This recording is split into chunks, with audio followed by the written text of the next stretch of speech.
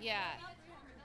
Well, I think when a lot of the SAG members saw the video that Fran put out, there was just some concern over any press being done about the negotiations, and I think a lot of members were nervous and wanted to make a statement that we are very much so, realize this is a critical moment, and that equity and wage gap and residual gap and all of it is just unsustainable at this point.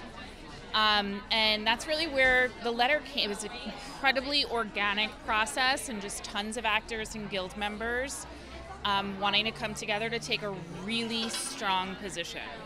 Something has to change. It's harder and harder for working actors and certainly working TV writers to make a living. And the residuals in terms of streaming are just not there, and that is how we make a living. That is how we do our jobs or sustain ourselves for an entire career. And so it's kind of now or never, and it's really critical, and it's why there's so much incredible solidarity between these unions. When I go to the pickets for the Writers Guild, there's so many SAG members there because these issues, especially with residuals, are exactly the same. And so we're all fighting for something very similar and wanting to take a stand. And we can do it a lot easier when we're doing it together as two unions.